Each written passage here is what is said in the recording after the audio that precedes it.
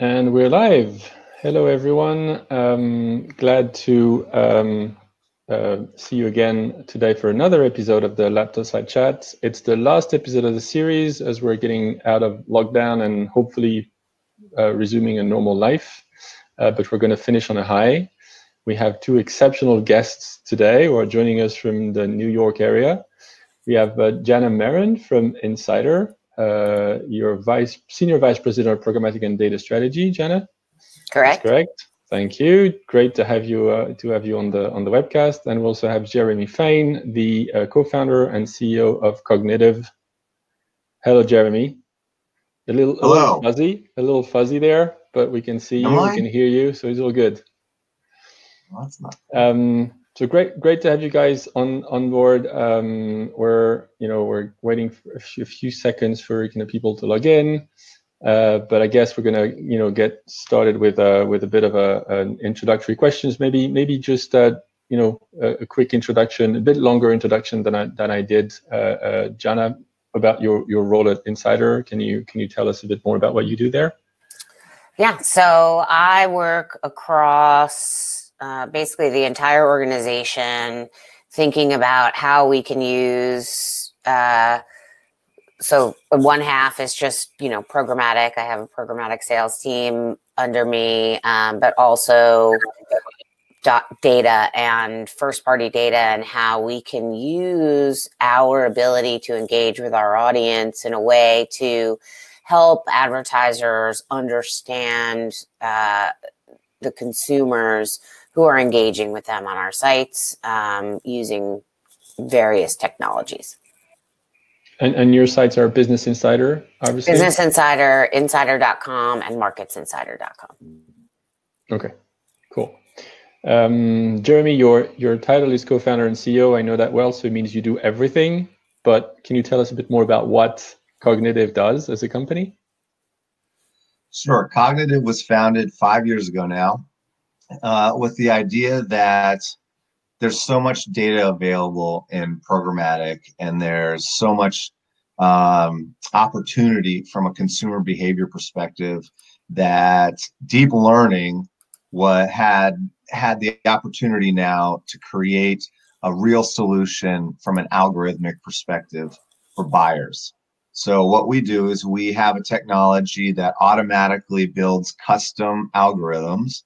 We call it adaptive algorithmic advertising.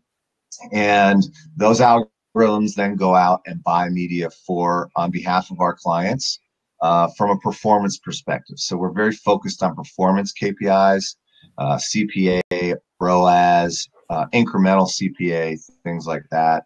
So we're really sort of the new way of doing performance advertising. It's automated, it's self-learning, deep learning is enabling all this stuff. So that's really what Cognitiv is about.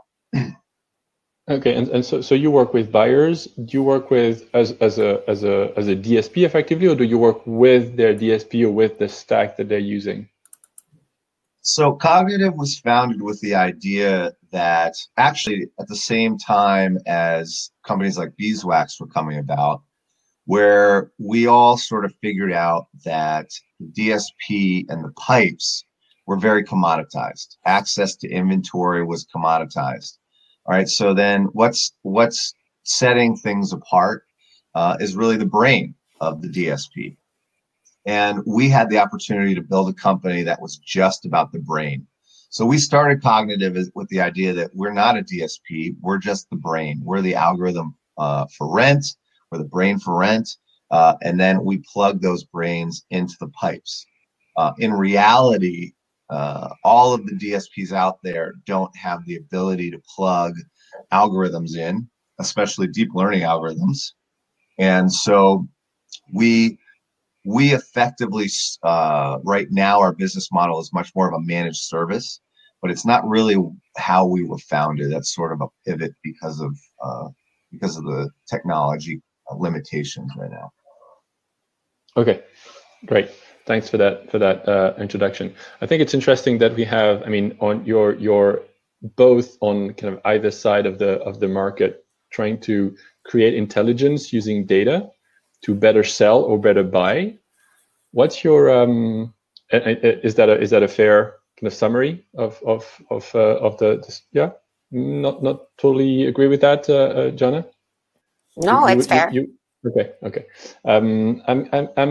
I guess my question is around the weight of data, and I mean historically, a lot of data has been used on the buy side, maybe less so on the sell side. Do you feel that publishers are getting more aware and invest more on this side of things, on using data to better monetize? Absolutely. Yeah. I mean, at least, you know, the top premium publishers for sure. Because one thing that we saw over the last several years is an increased request for insights and data, and to be able to use data. And with the death of the cookie, it basically, you know, our insights are our ability to provide insights in places where a third-party cookie can't be seen is super valuable to our customers. Okay, and how do you go about this? What type of, like, are you working with technology solutions? You've invested in, you've built technology on your side as well. What's been your journey towards this kind of increased understanding of data? So we spent a better part of 2018 and 2019 revamping our entire first-party data strategy so that we could provide unique insights. And we started with basically just, you know, a new DMP that gives us the ability to set a first-party cookie on 100% of our audience. We then added on some natural language processing so that we were able to go beyond just the vertical level and get down to, you know, themes, if you will, and content bundles. And, you know, and we will continue iterating on that process. We have some, you know, deterministic data that will help us basically create the seed to build models off of, like with our mortgage calculators and retirement calculators, right? So that way, you know, when somebody says they have to be, you know, with a household income of 100K plus, we can actually prove that we have that audience based on the seed data and the model.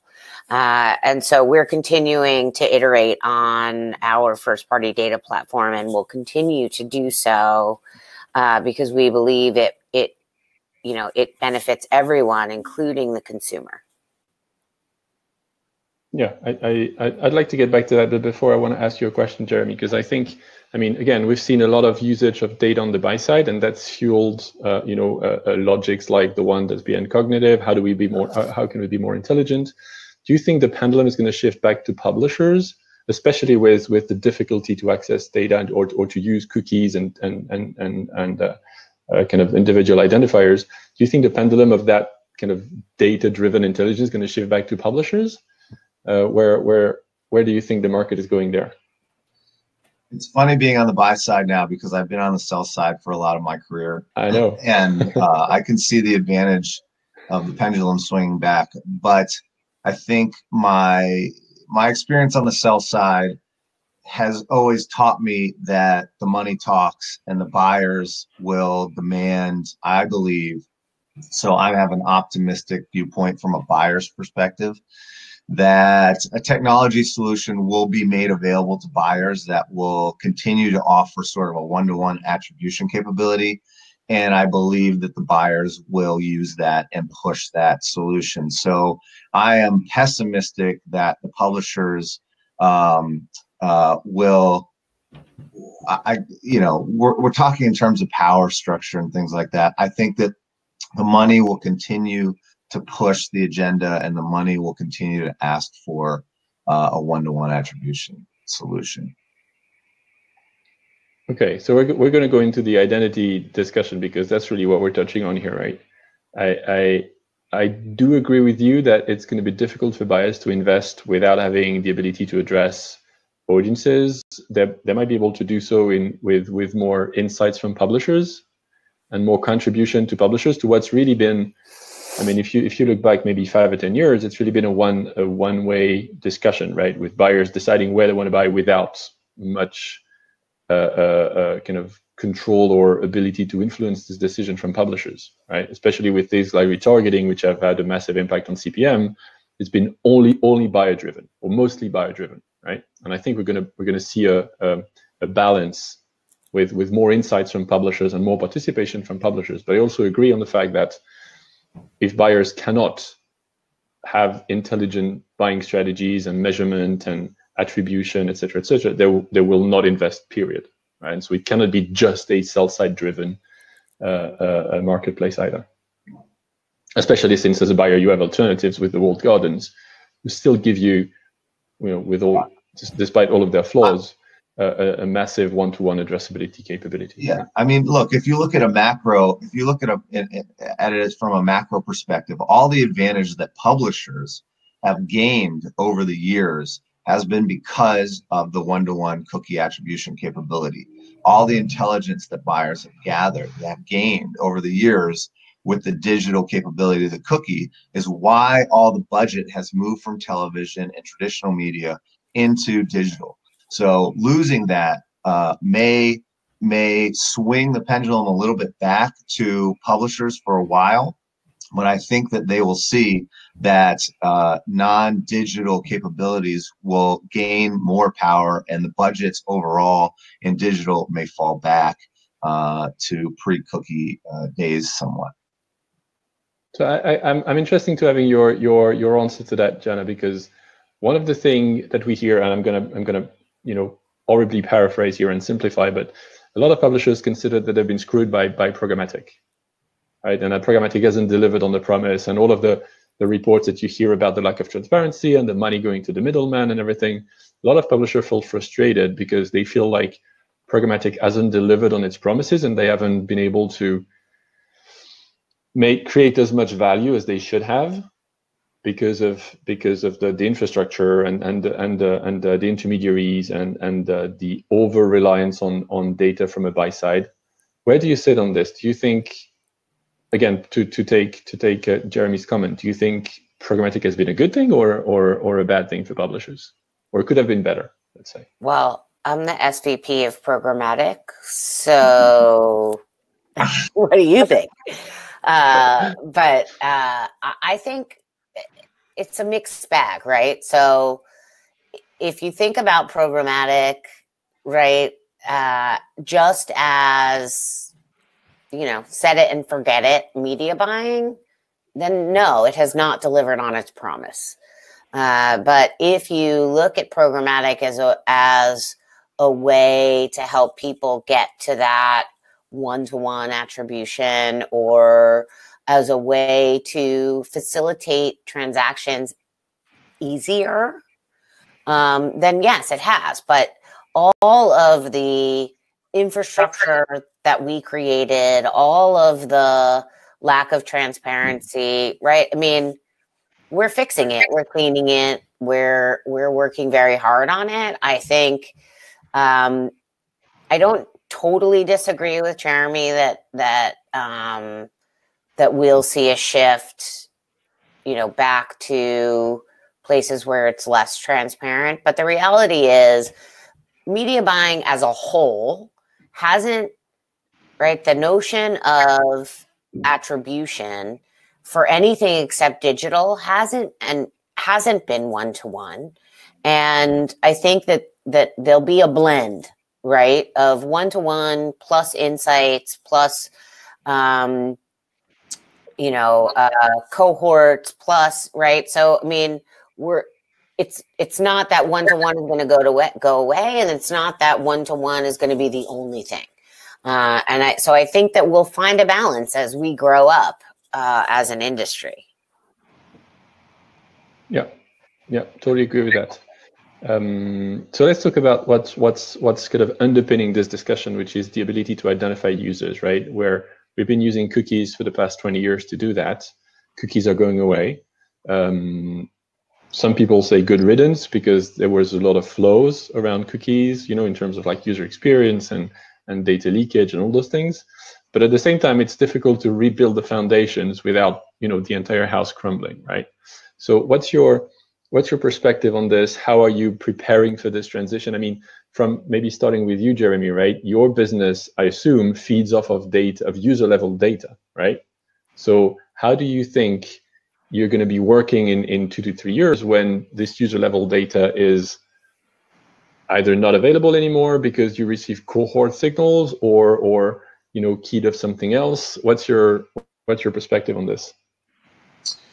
Well, I have a perspective on a number of different levels. So part of my resume is working at the IAB. So I believe that this is an opportunity for the ANA, the 4As, and the IAB to work together to develop something that works for everybody and includes choice, just like we started with the DAA years ago when I was at the IAB and we created the self-regulatory framework. Getting rid of cookies will make a lot of that easier if we can come up with a different, whether it's server side, email hashes, whatever we come up with technologically, will make sort of that universal ID system much more enforceable, much more choice oriented, much more traceable from a regulatory perspective. So I think this is a great opportunity for us as an industry globally to use technology in a better way, and frankly, take back control as an industry of how we work with regulators and things like that, instead of being held hostage by browsers that are not part of the industry, right? So, we firmly believe at Cognitiv that you should give the consumer the choice to have their data used for better interest-based advertising instead of giving them zero choice and taking that opportunity away from them. So, that's sort of the industry-wide view. For us at Cognitiv, again, we're optimistic and hopeful that that kind of ID system will be put into place in the next couple of years by either an individual company like ID5 or an industry coalition. But we, as any hopefully good business would do, we're hedging our bets. For us, we look at buying as an unified optimization problem, okay? And the old saying of we're trying to deliver the right message to the right person at the right time in the right place has 4 pieces to it. We unify that in one sort of algorithmic question. But if we have to take the right person out of that piece, we will. It will make analysis and learning slower. It will have to happen at a more macro level. But we at Cognitiv are ready for that because we've already solved all 4 of those pieces. If we take one away, we'll still have 3, and we'll keep on chugging along. Okay, thanks. That's really interesting. I think one other thing I'd like your point of view on, Jana, is the notion that the customer should be more involved into this value exchange. A lot of that rests on the publishers. Like the publisher has the interaction with customer, right? And so, and you could argue that we've been in an implicit value exchange for a long time by basically giving them access for a lot of content and services for free, with the implicit understanding that they would allow us to monetize their attention and their data via advertising. Well, do you think? So let's just. Here's the thing with that, right? Is that yes, I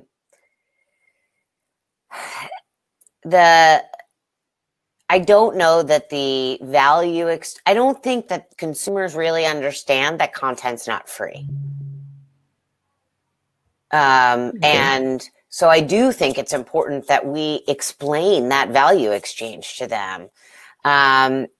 Right? Because what's happening now is people are paying for their content from the various streaming channels and, right? And then, they're being asked to pay to subscribe or not, or just subscribe, not even pay.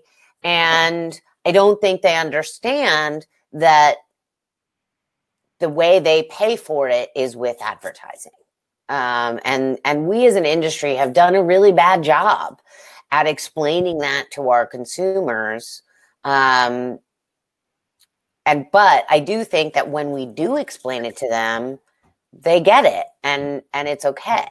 And so, you know, when ad blocking first became a big thing, you know, anytime somebody had an ad blocker, we would say, you know, please add us to your whitelist, as, you know, ads are the way that we pay for our content. And we had a very, very high rate of success by doing that. And so as an industry, we need people to understand, if you like to watch the Today Show, right? The way that gets paid for is with ads. And it's the same thing when you want to read Insider or Business Insider, right? Ads fund content. And that hasn't changed in hundreds of years, you know, 100 years. But it has to be more transparent now. It has to be more explicit in that value exchange, right? Because we require them to agree, right? Because the new regulations are going to force us as an industry to have consent to be able to use that data, and that data is what fuels the advertising, the value of the advertising on sites. I think it's just, the problem is that people don't understand the data we're talking about, right? They're thinking of data as, you know, their social security number, their voting records, right? They're not talking about like, number, yeah. Oh, Jana likes to read about marketing and advertising a lot and is specifically interested in programmatic, like, you know, and by the way, she's also a mom and, you know, lives in New York and all of these other things, right? So that's where I think we need to find a way to explain to consumers that when we're talking about data, we're not talking about me, Jana, or you, Jeremy, right? We're talking about behavior, right? And if we understand your behavior, we can deliver you better content. We can deliver you better ad experience, right? We can help you surface more of what you're looking for. And that's where we lose a little bit of that understanding, if you will, right? Because when people think about data, they think about data breaches like with Equifax or Cambridge Analytica or Marriott, or right, and that's all very scary. Versus, you know, I like to shop online. You know. Yeah, I agree, and everything is going to put into the same basket of data privacy, tracking, protection, blah blah blah. But at the same time, no one has a problem giving away their entire life to Google and Facebook, right? And letting them know everything about them, including, you know, their relationships and, you know, their hobbies and their personal details and all those things. And then you've got this like huge level of scrutiny on you know, arguably a lot less sensitive data around behaviors on websites and content that has been consumed by users and stuff like that. I actually think consumers are very wary of giving all their data to Google and Facebook, but they don't know how to take it back. Yeah, but are they though? Because they're still doing it. Oh yeah, no, I mean, you know, you can get out of Facebook if you want. Accept. Yeah, exactly. No one forces you to share your life on Facebook. No, they just don't. I don't think they understand. I have a little bit of a different view. I think that people actually are more aware than ever that there's data flowing around the internet. You know, especially as I talk to just people that I meet at dinner or things like that. I don't think they understand how it's used or what it's used for. But, you know, I look at empirically what's been happening. Europe especially has had GDPR for a couple of years now, and they've had this button that is annoying on the bottom of every website that says you have to do this. People just click OK, right? We've not seen a significant or material dropout of people with okaying the cookies and the capabilities of tracking. And I think that is indicative of the level of the problem, which to me is it's not really that big of a problem to consumers. I think, of course, they don't want their private information stolen.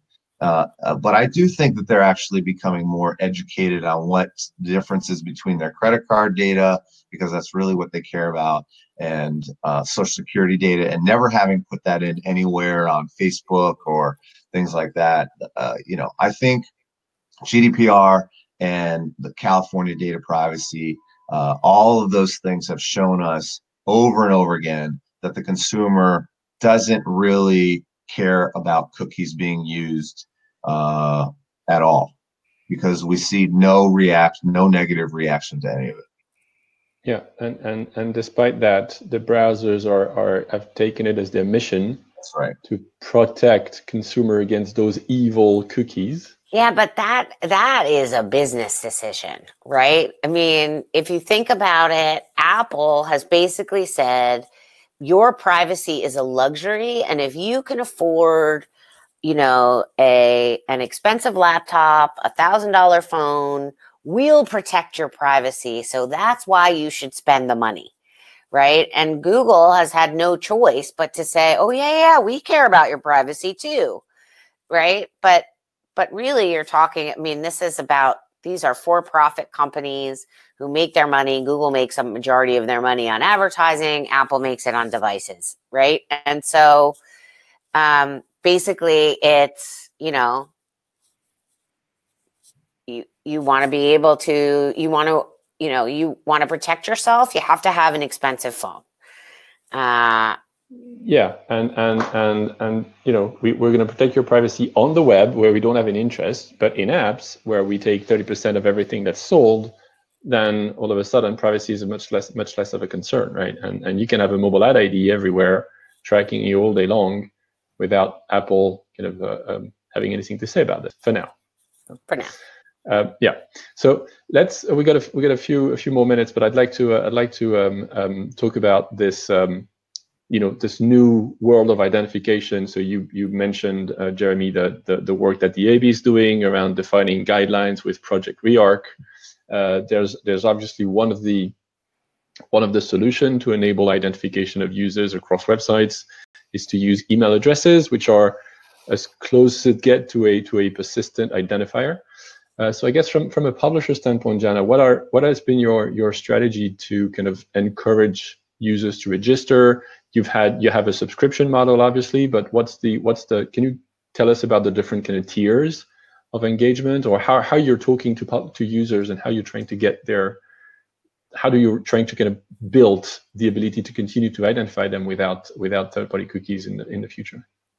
Yeah, so for us, it's I mean, yes, we have a subscription service. We're collecting email addresses, but really, we think that it's less about the email address and more about their behaviors and actions and how deep can we get, right? So if you're, our ability to get somebody to fill out a mortgage calculator or a retirement calculator, or, right, these are really important indicators for us.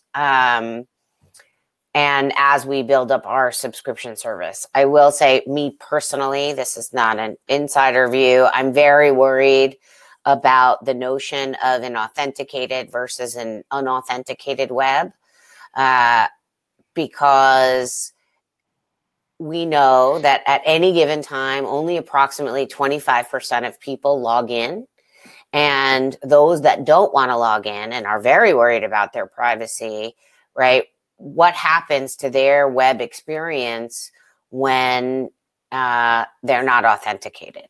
And so, there's this hybrid model where, you can use the authenticated to inform the unauthenticated, right? But what really worries me is that for people who don't want to log in, where are they going to go to get their information, and what sort of quality information will they receive, right? Are we proliferating fake news by having everybody log in, and then when they don't want to log in, they go searching for a site which may or may not be premium in nature, where they get their news? Those are just some of my personal concerns. I think the industry will figure it out, but I worry about the have and the have-nots of the authenticated versus the unauthenticated web. Yeah, 100% on this. I think there's a real danger, and this is actually something that we've voiced at the IAB in the as part of the reorg discussion, right? That we are going to create a tiered web with the logged in users, which will bring the most value for publishers and which will have access to the best content. And then the rest of the population will not have access to that content, will not be valuable for publishers, and we're going to be left out. And in terms of not only the advertising market, but also the societal impact of this, it's huge. And I totally agree with this. What's your point of view on this, Jeremy? How do you look at this going forward? Again, I'm a little bit more optimistic than Jana on this. I think, as a buyer, we see what traffic exists on the web. Fringe sites are fringe in that they're small.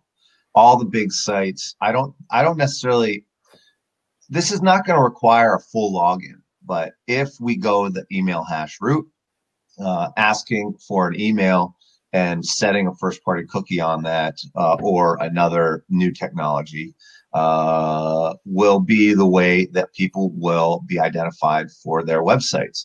And if you look at the traffic that are the top 100 sites, the vast majority of them are very large branded sites that you've heard of, especially the top 10. So when you go to the 80-20 rule already, we've got sites that are already either asking for email, logging in, or doing those things. So I'm a little bit more optimistic. I agree that it is a valid concern and something that we need to worry about. But if marketers, which is, all players in the internet space take a long time to adopt things and change things. So I would say if the ANA and the marketers push hard to adopt a one-to-one attribution capability, then you'll see the money shift very quickly to those and reward those that have the email capability. And hopefully non-authenticated sites will either have to choose again to be part of this choice mechanism, first of all, or they will make their way some way, shape, and form, which we can never stop. I think it's really a kind of a product strategy discussion, right? From a publisher, you need to structure your content and the type of experience you offer to consumers, to visitors, in tiers, right? And depending on the level of interaction you want, if you're able to subscribe, if you want to pay money to access content, if you just want to give some data but you don't want to pay, if you don't want to give data, if you don't want to consent to anything, like you should have access to different types of things, right? Like it's like a menu at a restaurant. We can't expect right now, it's like in Europe in particular, right? Someone goes to a site, they have access to the full content, whether they log in or not log in, whether they consent or not consent to their data being used for advertising. It's like going into a restaurant and eating the same menu and then leaving with $50 bill or $10 bill. Doesn't make a difference. You still eat the same thing. And it doesn't make any sense. And so there has to be some kind of like structured value proposition to encourage consumers to engage more with the website. But at the same time, we have to accept that not everyone wants to engage. Not everyone wants to have a super deep relationship with every single site. And so you should still be able to come and just read an article on a site that you never visit anymore because you're interested in a particular piece of content without having to go through like a 27-question login questionnaire and things like that, right? Or else we're going to lose the diversity. We're going to lose the, what makes the open web a rich and a vibrant source of information and entertainment. And I agree with your 80-20 rule, but you don't want to lose the 20 either, because there's a lot of value in the 20 in terms of, again, diversity and creativity and everything that's important for society as well. Without getting into the morals and ethics of what we want the internet to be, the reality is, and we'll be very straightforward with this, a company like Cognitiv or any sort of buying platform will only buy impressions that have, and if this authenticated system exists, we will only buy impressions that are authenticated. So the reality is the money will be spent only within the authenticated areas. The people that are authenticated will make the money and take the money from the marketers. And I think that's as straightforward as it will be, you know. Yeah, I think there's again different tiers, right? You know, being able to onboard customer data, right? When you're a brand, when you're Marriott, we mentioned earlier, and you want to reach your loyal customers and be able to onboard this. I mean, just custom audience on Facebook is a multi-billion-dollar business a year, right? So we know this is super valuable. So being able to do that is very valuable, but also be able to reach prospects that you don't know is also valuable, right? And so just being able to target email address isn't going to cover all of the use cases. And I think we need to think of identity as a tiered service as well, with some users who are logged in are valuable for certain reasons. Some users who are not logged in should still be identifiable because they have value for other use cases, maybe different values. But I think, and at least that's how we're looking at this, the ability to identify should be ubiquitous, because that's what enables attribution, that's what enables targeting, that's what enables frequency capping. And whether you have logged in users, whether you have just like soft signals to work from, whether you have other types of information to power this identification capability, everything should be available, so that we can maximize the ability for that audience to be monetized. But let's remember that the email address isn't just for retargeting. It's an ID system that allows us to prospect and understand whether we showed an ad to somebody and then they converted, right? So it's not that. But it's a unique identifier. It's a unique identifier. It's no different than exactly. if you have a unique identifier that's persistent over time, it doesn't matter if it's a hashed email address or a phone number, for instance, right? As long as it's persistent over time and available across domain, it's good. The additional value that the email address brings is that it's likely to be something that you have offline as well, because someone came to the store and gave you the email address so that you can send them the receipt, or because they're a member of your loyalty program, and so you've got offline information about them, and so that's what makes that email address more valuable than a let's say a random identifier. But for what you're talking about, such as measurement, attribution, frequency capping, you just need a unique code, and that unique code has the same value whether it's backed by an email address or anything else. Agreed. And to be clear, you know, Cognitiv does not support one technology or another right now. We're just looking to the ecosystem to develop something that the marketers feel confident enough in from an accuracy perspective. So how we implement that, whether it's email hash or any other technology that we can come up with, we don't care. Yeah, and I like that as a conclusion. I think we shouldn't care. We should just have something that we can work with at scale, and that enables companies like Cognitiv, like Insider, to do intelligent things with data and bring value to marketers, so that they can invest in the open web and not just on Google and Facebook to reach their prospects and their clients. Thank you very much. It's been a really interesting discussion. We're almost at the end of our time, so I just want to thank you again for your participation. It's been a real pleasure. Thank you everyone who's joined the webcast. You can see the replay of this webcast with the link that you received in the invitation in the first place. It was a real pleasure to share those moments with all of you. And Jeremy, Jana, I hope we can see each other in person very soon. Wouldn't that be nice? Thanks a lot, Matthew. Thank you. Take care. Bye.